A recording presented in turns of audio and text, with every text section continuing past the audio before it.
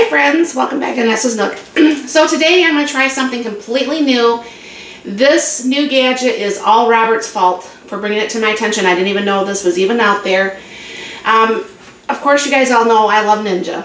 And I absolutely love the Instant Pots because Instant Pots are stainless steel on the inside.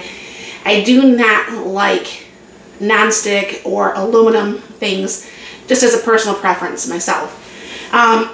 So I just been trying to figure out, and this is, he told me, I don't know, probably around Thanksgiving, Christmas, somewhere. And I'm like, oh, do I need it? Do I really need it? Do I, you know?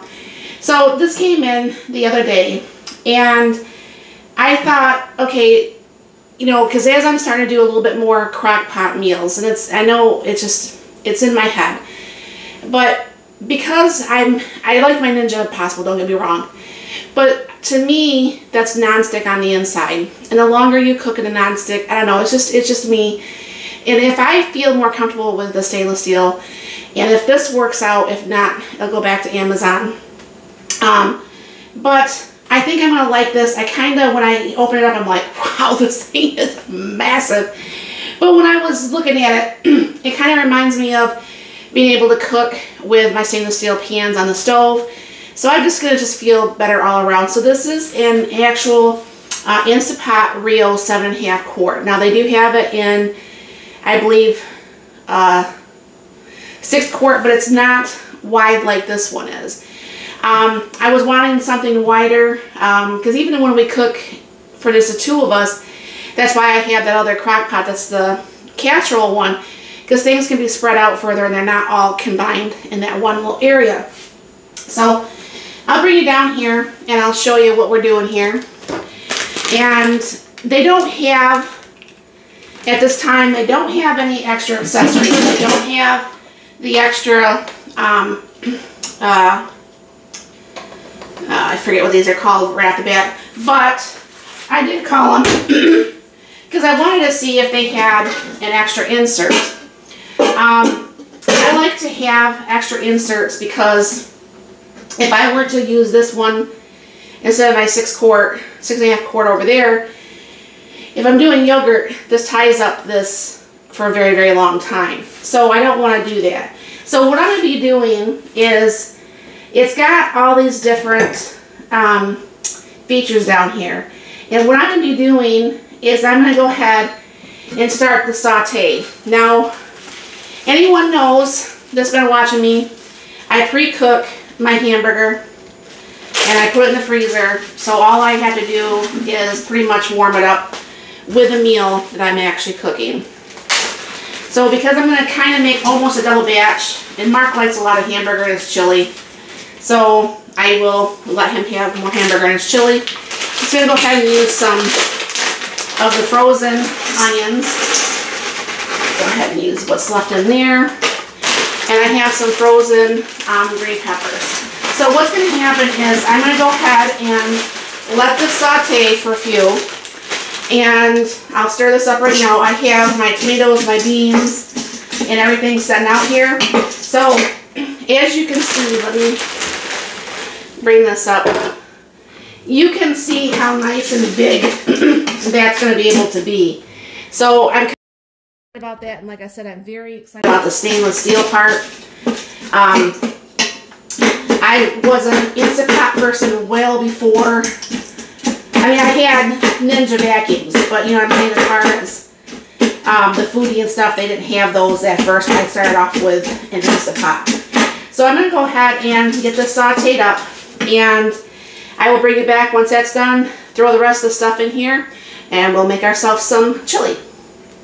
Okay, so the meat and the vegetables are cooked. So I am going to go ahead and shut that off. Get the cancel. And then I'm going to go ahead and throw in, I don't know where my big can is, so I'm just going to use 2 small cans of tomato sauce.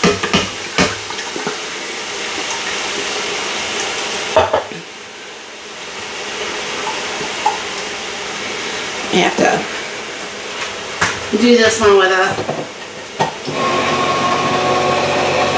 can opener.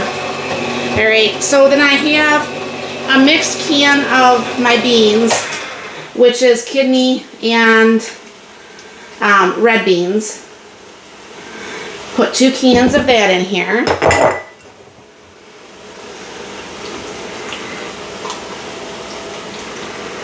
And so far, I'm really liking this. Like I said, it makes me feel like I'm cooking on my stove, but I'm not, you know. There's the rest of that sauce, but that sauce is super thick. And then I'm going to go ahead and put in a can of the green chilies. And then I'm going to put in a quart of my canned tomatoes. Kind of give that a little bit of a stir so you can see what's going on here. Alright. I'm going to go ahead and put in some of the minced garlic. Put in some chili powder.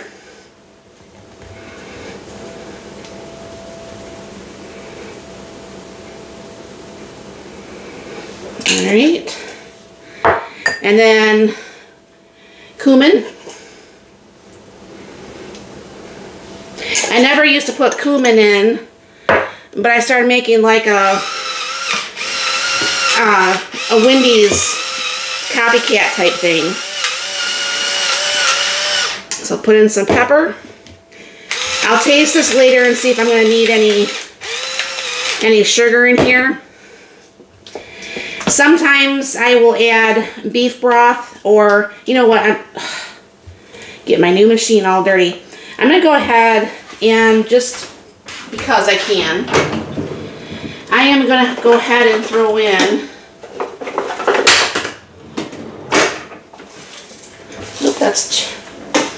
that was beef, the first one. Obviously, anyone who's ever done this as a child, you never eat those again or even try to beg your mother for one. You do it once and that's it for a lifetime. So I'm going to go ahead and throw this in there. And I won't be adding any more salt because that bouillon cube will be making this kind of salty. Alright, but that looks nice and thick. I don't think I'm going to need to add anything else to thin it out. We don't like super runny soup at all. So I am going to get this out. Because along with, they don't have the silicone ring, that's the name of word I couldn't think of, and they don't have an extra liner, they also don't have a lid. But I use this in another pan, so this works just fine. I tried that out when I first got it.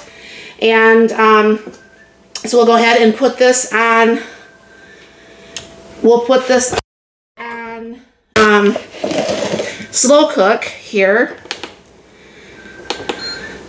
And that's on medium. I'll hit it one more time if it goes to,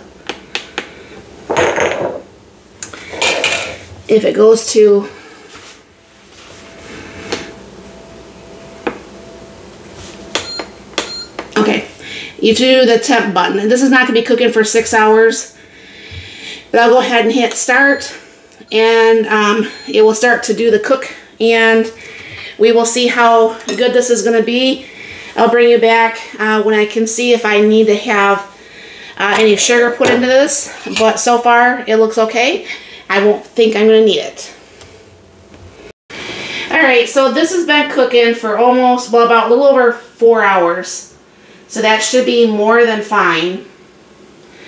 And I don't know for sure if you can, yep, you can see that. And Mark did try this when he got home because sometimes my taste is not all the way there. A lot of times it is now, but sometimes it just isn't. But I'll show you here. And that is the chili. So I think that turned out pretty good. We did add a little bit more salt and pepper to it. That was it, right? Just salt and pepper. Yep. He wanted a little bit more salt and pepper to his, you know, to the whole thing. So that's what we did. I like to have cheese. So I'm going to go ahead and shake up my half gallon of cheese. I don't know if Mark wanted to give you a taste test or not. He says he don't want to be on film today. Okay. I don't ever make anybody ever be on film if they don't want to be. So that's what it's looking like, the chili with the cheese. Alright, so Robert, who was responding on a different video, and he asked me, why is it that I do not like non-stick? And you guys all might have the same questions because I complain about the inserts to the combi ovens and, you know, certain things like that. And if I can, I use glass, stainless steel, cast iron, or the cast iron enamel. I grew up actually using, my first pans I remember was always non-stick. Well, because I always cooked on high, things would stick, things would burn, and it's before I learned how to properly take care of my pans. So I ruined a lot of pans because you can't sit there and scrub it forever, and you can't soak it for days. Well, you can, but you know what I'm saying? So, not only is non-stick really not good for you, I'm sure probably nothing is good for you, but the non-stick really is not that good for you, and I prefer to not cook on it if I don't have to. And that even goes for the stuff inside the combi. I don't like cooking on aluminum, like baking sheets. Almost all my baking sheets, even cupcake pans, are actually either glass or stainless steel. It's just it's a matter of preference for myself. So if you're wondering why I'm kind of weird like that, it's just when I've read as an adult, you know, what the nonstick does and what it can do to you. My whole family still uses a nonstick, and you know, I mean, it's not good or bad per se. I'm not saying, oh my gosh, stop using the nonstick, but it's something if I don't have to, and if I can use things and it's actually the stainless steel or whatever that I feel comfortable with, that's how I'm going to feel a little bit more comfortable. Now, so far, I really like this pot so far. I mean, the chili looked amazing. It's probably still too hot. Let me see if I can have a little itsy bitsy bite so I don't burn my mouth off.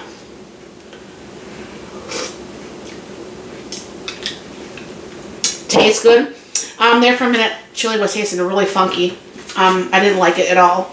And I wasn't eating anything with like tomatoes on purpose. But I really like how big it is. I mean, I have obviously my 6-quart, my 8-quart, my 3-quart Instant Pots. But this almost kind of reminds me of almost like a 10-inch fry pan, where I know I can cook bigger things or spread things out further. I kind of really like that idea. And it obviously is a pressure cooker too. But if you guys are always wondering why, though, obviously the nonstick and the things that I kind of got a little bit crazy on, that's just why. I mean, there's no rhyme or reason behind it or whatever. It's just my personal preference, and you know, everybody has their personal preferences. So if you've ever made your chili in a regular Instant Pot, let me know on slow cook. Like I said, I don't think I've ever done it on slow cook. I've always pressure cooked it. And of course I get the burn error. Tomatoes burn very easily in the Instant Pot when you're doing that. So I don't try to make my chili actually in the Instant Pots unless I did slow cook. But I don't know for sure if I've ever made slow cooked chili. I don't know. I always would break out my slow cooker. So anyways, let me know in the comments down below what you think about this Rio.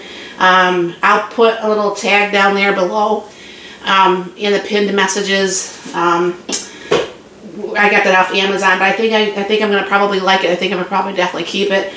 They just need to get more liners, more of the silicone rings and accessories that will actually fit inside of this. So thank you very much for stopping by. You have a very blessed and wonderful day.